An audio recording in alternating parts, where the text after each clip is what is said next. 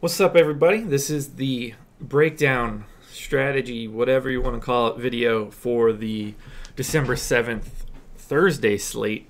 4 games, late start tonight. First tip is at 8 o'clock, so we've got a little bit of extra time. What that means for me is that I can eat a functional dinner that I cooked for myself, which I'm happy about. I would have loved to have cooked for the wife, but she is at a Christmas party tonight. So it's just going to be a lot of me watching basketball and, probably hemorrhaging money playing fantasy basketball. So if that sounds like a recipe for a good time, join me on this journey. I'd be happy to have you. First game we're going to look at is Sixers-Lakers. Sixers, 114.25 implied total. They are the number 1 team in implied points tonight. They're, 7.5 point favorites at home against the Lake Show. Some fun games. It's a shame, Sixers-Lakers is what it is. The Sixers should hammer them, but it's a fun game. You get the Lonzo dynamic. Obviously, the Sixers are awesome. Suns-Wizards, it's a shame that Booker is out. It would have been fun to see him and Beal go at it. Nets-Thunder is just bad. Jazz-Rockets is an interesting game. I'd like to see if Hood comes back. I'm projecting him in right now, but that could be a fun game. The Rockets going up against the Jazz D. I'm intrigued. Anyway, taking a look at the Sixers. Right now I have TJ McConnell back in the lineup, projected for 23 minutes. But, we're going to need to take a look at everybody here with this being a 4-game slate and them being number 1. So let me grab the Sixers stats. For those of you that did not watch my recap video for last night, I put up 346 fantasy points. Calm down. I know that sounds like it's a really awesome night, and you're probably thinking, hey Josh, how much money did you win? 346 is usually really good. That's probably a really great night. Nope. Down money. Probably down 50%. Cut line was nuts, and all the chalk hit. So shout out to Zebo over Tatum. That one's going to hurt me. What was I doing? Yep, already forgetting. Didn't even do the first game, and I've already forgot what I was doing.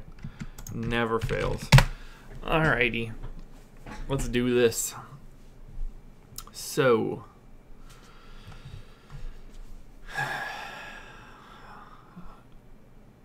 I'm interested in Simmons.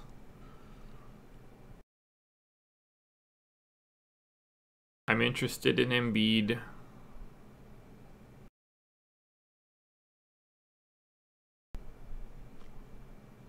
I'm interested across the board. I don't mind too much about those stats for this particular game. So let's think about it. Embiid needs 54 for value, which he has done once in his last 6. He did put up 50 here, so you wouldn't be too bummed about it. I don't see any reason why Embiid wouldn't feast on the Lakers.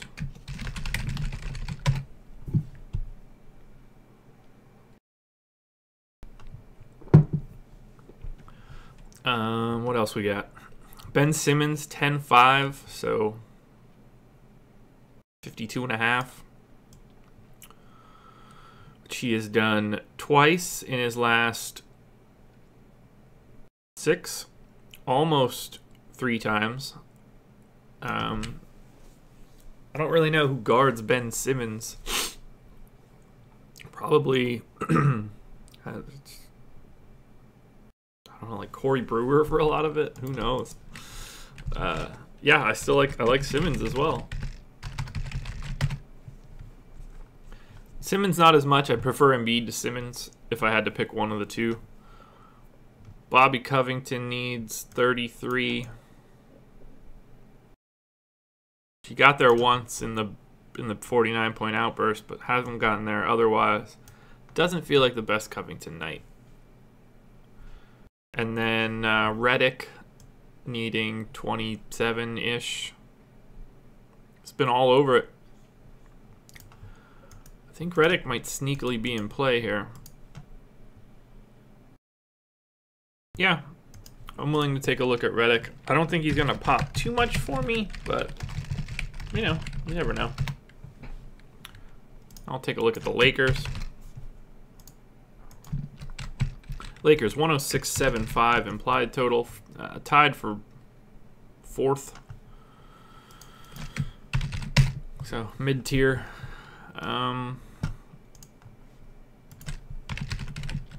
Sixers get to take an up-close and personal look to Lonzo.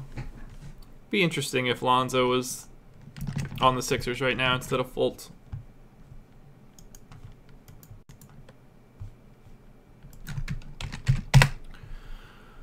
Okay, so Brandon Ingram is interesting. Lonzo, KCP. And then, I don't know, maybe Kuzma.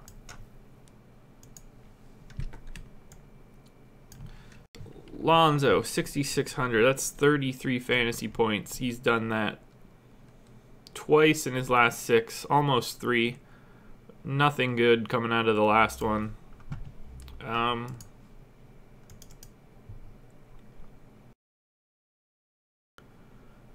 okay with Lonzo.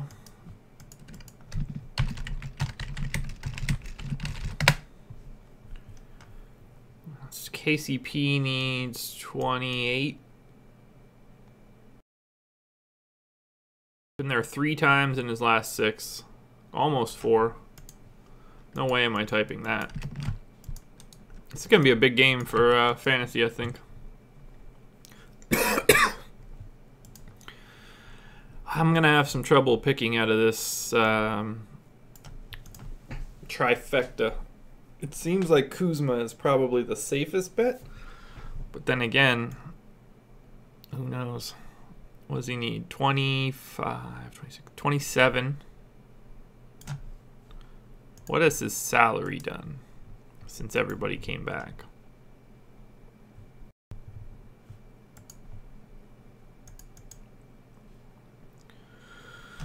Okay, so he's back down into the 5s. I would have liked him at 5 again, but I feel like I need to take a look here.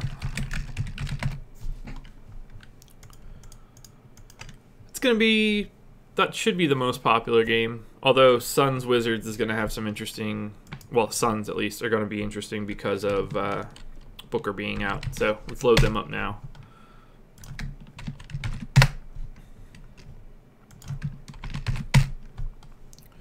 So Phoenix has a 104 implied total. It is 6 out of 8. Tonight they are 7.5 point underdogs at home to the Wizards. And the Suns will be without Devin Booker for like 2 to 3 weeks. Which is a shame because he's really the only thing of redeeming quality on the team.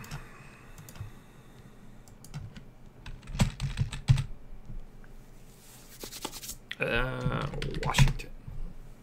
So I probably don't even need to look much further, but TJ Warren is going to have all that he can handle tonight. Salary seems high. Yeah, holy shit. Well, in anticipation of this, it appears that they jumped TJ Warren's salary up to 8,100, so that should be interesting. He needs 40 fantasy points to hit value. I think TJ Warren's the fade tonight.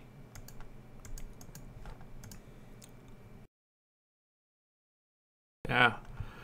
I'm going to need to take a look at... Oh, they even bumped Tyler Ulis up. He's at 4,900 now.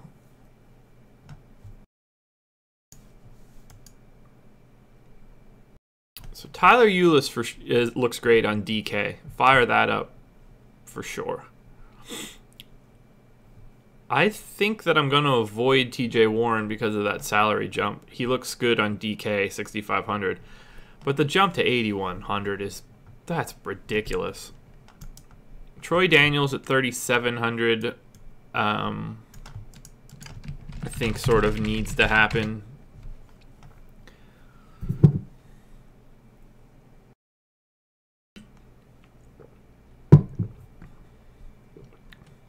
And I think that Tyler Eulis has to be looked at just because of the additional minutes he should get.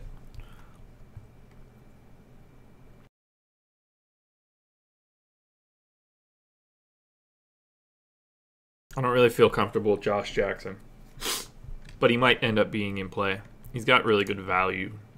Needs 23.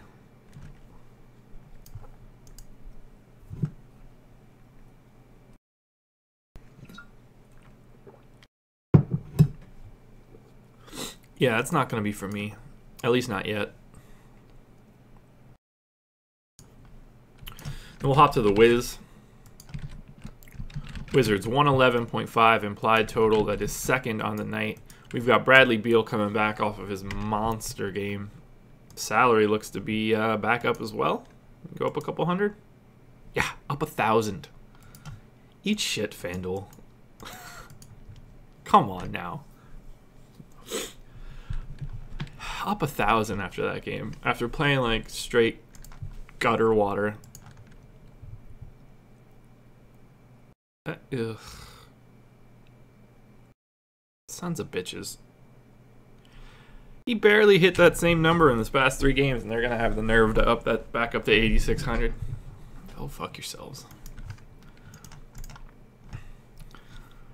Well, you know, I got to look at everything anyway. The Wizards could be primed to blow their doors off. I just want John Wall to come back. It's not fun when when stars are hurt. I don't want Booker out. I just want to see him play. I don't want John Wall to be out. I want to watch him play. I don't want to watch 18 minutes of Tim Frazier. Give me a break.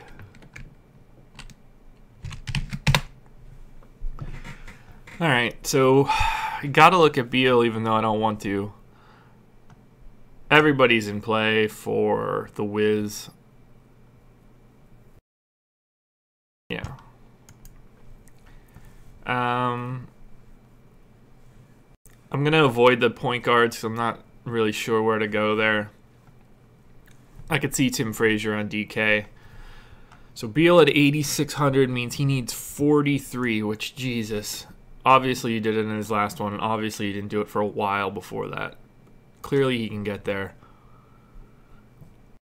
The interesting part of it all is the Suns are probably better defensively to guard Beal with Booker out because, I mean, Booker is a turnstile on defense. He is atrocious. So, I don't know what I'm doing right now. Beal, 43. I'm gonna avoid that for right now. But I have a feeling he's gonna be pretty heavily owned. That price jump is scary. Otto Porter, 7,100. Is he up too? That seems... no, I feel like he might... Yeah, he's up a little. Yeah, he's pretty neutral. Porter needs 35. He's done it twice in his last 7.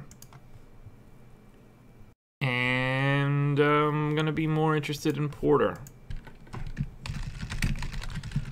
I could see that being good. You know, TJ Warren's going to have his hands full on offense. Might not be playing as much, you know, defensively.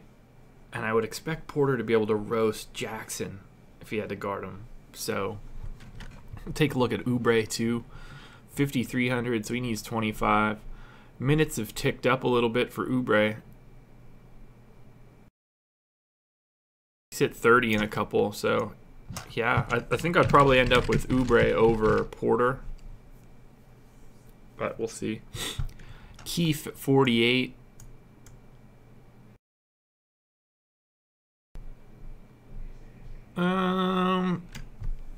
Revenge. Markieff Morris revenge game in Phoenix? Or, no, it's at home. Nope, it's in Phoenix. Shit.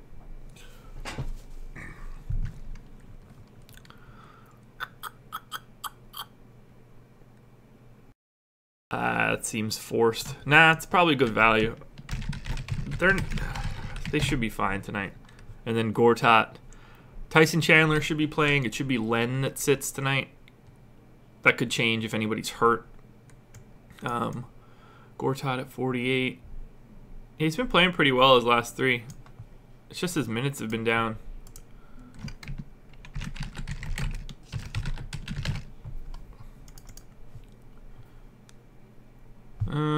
No, I'm going to fade Gortat. Off to Brooklyn. Brooklyn is, uh-oh. We'll save this just in case. It scares the living shit out of me whenever there's an error. So Brooklyn, 103.75 implied total. They are 7.5-point favorites, 7.5-point underdogs at home against the Thunder. I don't really like Brooklyn all that much. They're not very good. It's weird. I don't really like teams with their color scheme. I've never enjoyed watching like the Raiders play football or the Nets. What other teams have that sort of color scheme? I don't know, like blacks and grad. I don't know. I never get there. So I don't like the Nets, even when they're good.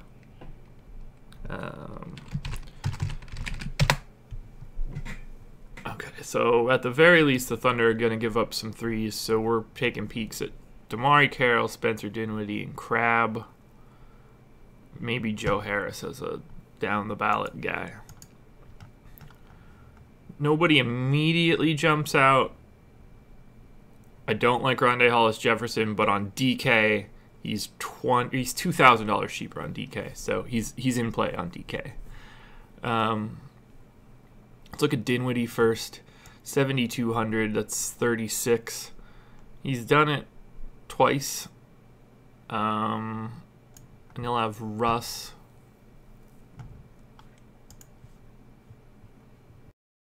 He's been playing well. 7th implied total. That's probably not for me. Damari Carroll at 5,800. So 29. That feels pretty safe. He'll probably have the ability to shoot a bunch of threes. I just gotta hope they fall. Joe Harris at 3,800.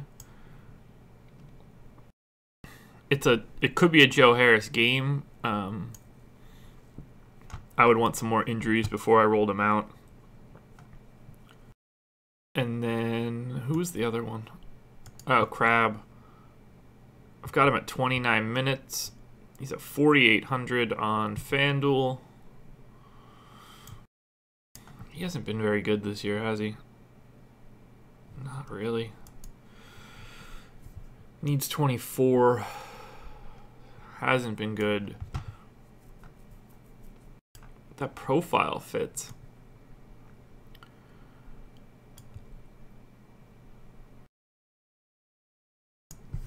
I can entertain it, but he's not going to pop up.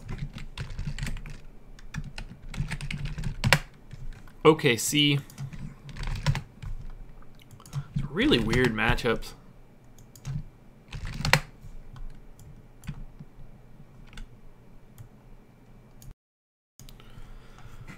So 111.25 implied total. That is 3rd on the night.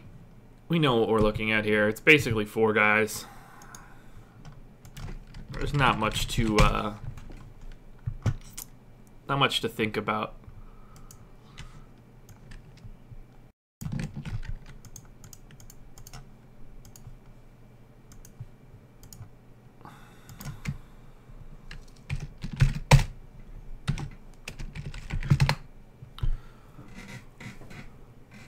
So I'm assuming Russ is just going to be like auto owned. Yeah.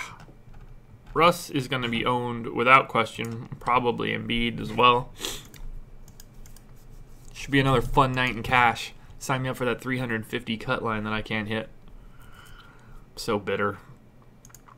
Okay, so Let's just get Russ down now. Not enough other point guards out there to not have him. Seems like a great spot for Melo as someone that lives in the mid-range. And I think this will be the spot where I'm off of Paul George.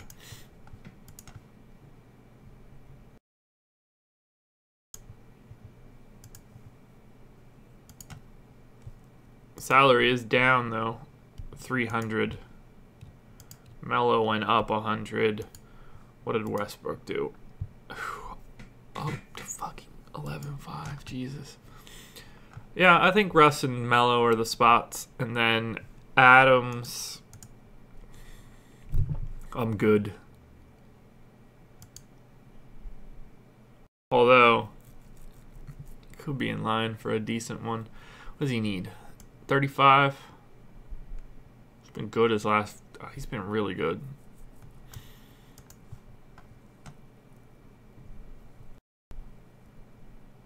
Yeah. So I'm gonna take a look at Steven Adams.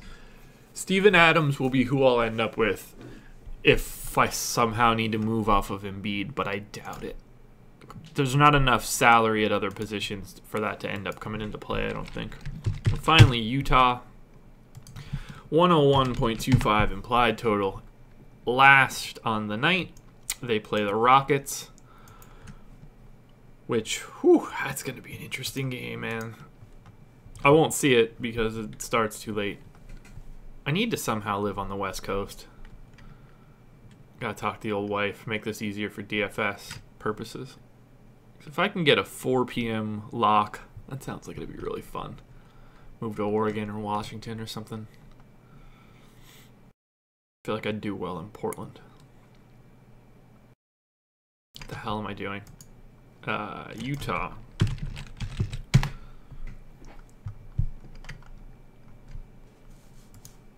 Tale of two teams here, although the Jazz offense has been rolling. Ewing theory potential and Gordon Hayward being gone. Is my coffee gone? Just about. Shit, bad copy.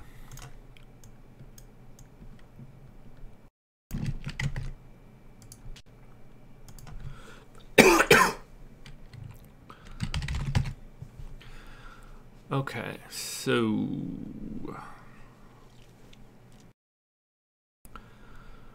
you would assume that Donovan Mitchell is just gonna bomb, but what is his salary? 7,500 is so damn much.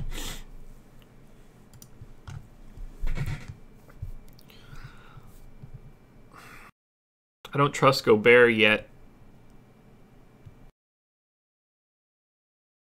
I could see this being an interesting Ricky Rubio game.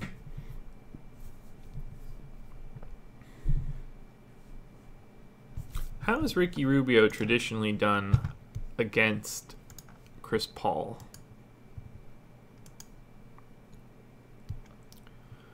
Like, I expect him to get minutes, you know?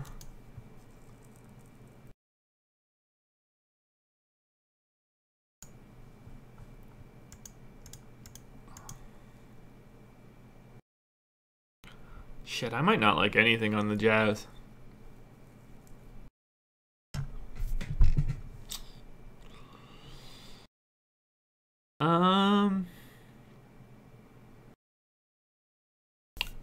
I wish Gobert was healthier. He needs 38, 37 to hit value. It seems like a stretch, especially from the worst implied total.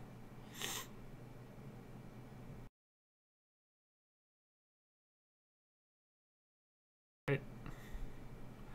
I mean, I guess I need to look at Donovan Mitchell at like 3,700 or whatever, or 37 fantasy points, because he's gonna gun the living shit out of the ball. Yeah, I think Donovan Mitchell is the only guy I'll look at. But he could have some weird ass game. Look, how many shots does he normally take? Yeah, it's like 22, 25. I mean, he could be. It wouldn't shock me if he went 7 for 27 or something crazy tonight. Cause that dude's got no conscience. He'll go for it. Let's look at the Rockets now, who are probably going to be a little bit more interesting since they're obviously offensive inclined and good. No, Huo is not a team. Houston. All right, check. 106.75 implied total, tied for 4th.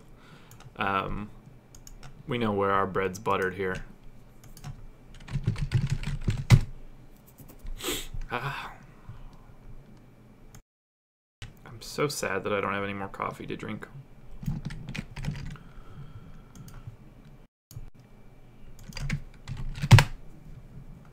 Alright, so we need feasting in the mid-range, but we're looking at Harden. We're looking at Paul.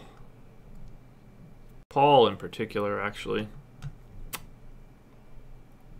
And I don't think that this is the spot for Eric Gordon or Ryan Anderson.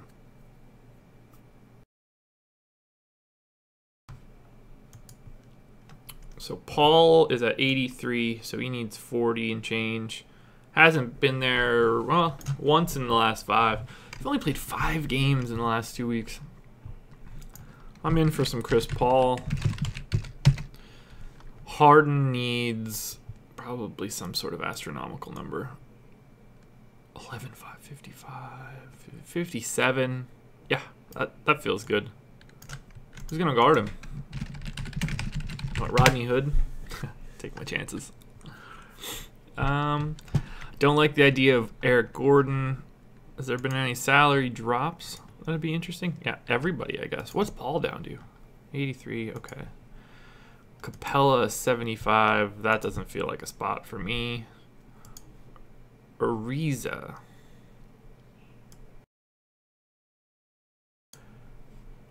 Ariza needs 25.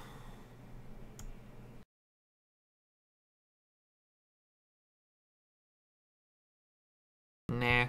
That's probably it for me right there.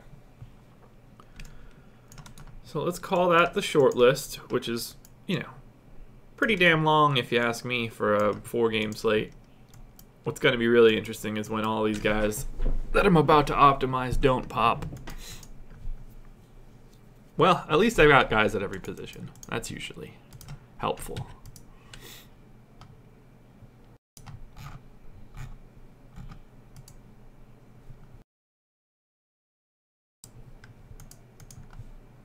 So now let's throw everybody in to the pool.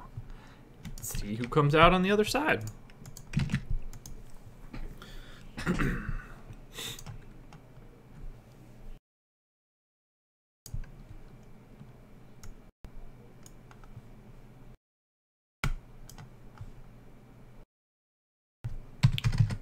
Eh, 50 will be fine on a 4-game slate.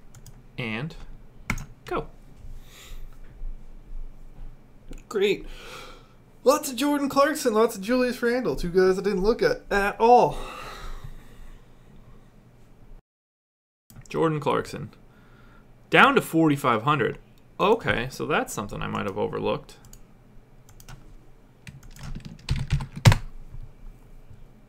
Yeah, I did. Just missed it. 4,500, so he needs 22 to hit value. He played 21 minutes in the last one, which is a little bit narrower than I'd like, and put up 3.7. Oh yeah, that Jordan Clarkson for sure. Faux show. Yeah, that's a no-brainer. Not a no-brainer in that like he's a lock for cash. It's a no-brainer that he should be looked at. I don't agree with the Randall love tonight in particular. I think the minutes are starting to get a little tricky. So as expected, it's Russ. I think it is Jordan Clarkson now. It might be Jordan Clarkson and Troy Daniels, which allows you to get to Embiid, but we'll see. Second point guard is Lonzo. I'd like to see how that shakes out. Paul George. What is the small forward? status look like? Yeah, no, I can't. I think Paul George is in a good spot to be faded tonight. So he'll probably go ham. Power forward. Melo gets the 38, and there's not really anything there that I like otherwise. So let's just lock in Melo, and then we'll run this again.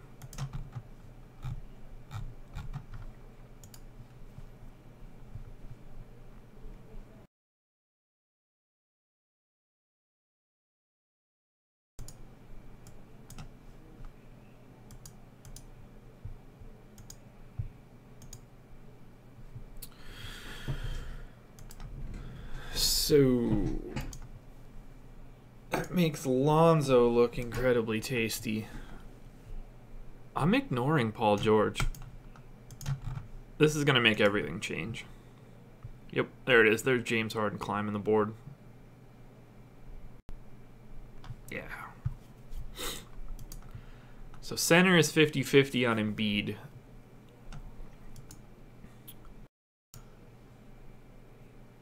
Small forward, I think that I need to lock in Damari Carroll. And now I think that this will show me everything that I need.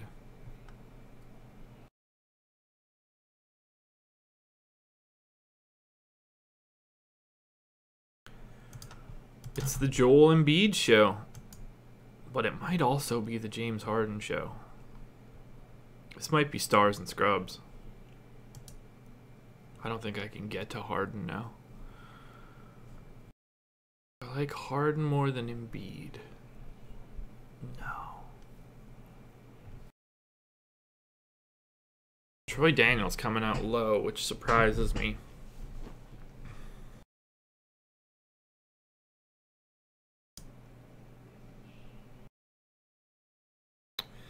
Porter, Carroll, Oubre, Crab.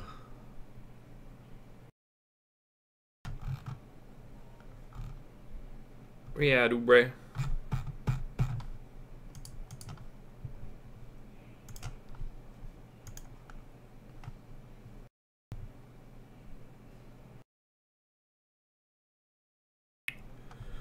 Interesting. It's gonna be a weird one. So it seems like it's telling me I need to go Lonzo, LeVert. No way I'm going Chris. I could probably go Kuzma here.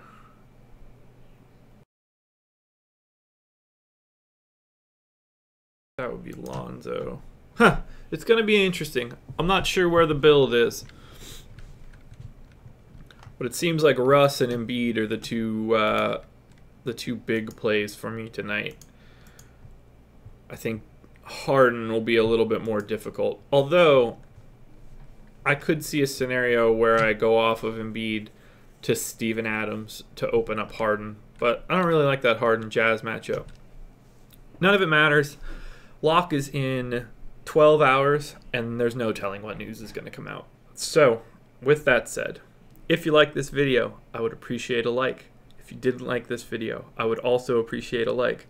But again, if you didn't like this video and you watched all 40 minutes of it, I'd be shocked. I'm going to assume that you quit and gave this a thumbs down 35 minutes ago. So anyway, subscribe to the channel if you want. We just passed 800 subscribers. It is growing like a weed. And unfortunately, I've been playing like shit. So let's snap out of it. Projections are posted on the Google Sheet in the comments. They're also posted at the Reddit DFS board. Follow me on Twitter. Check out a Patreon. That'd be cool. We have a couple patrons now. Shout out to Ashil for being my newest.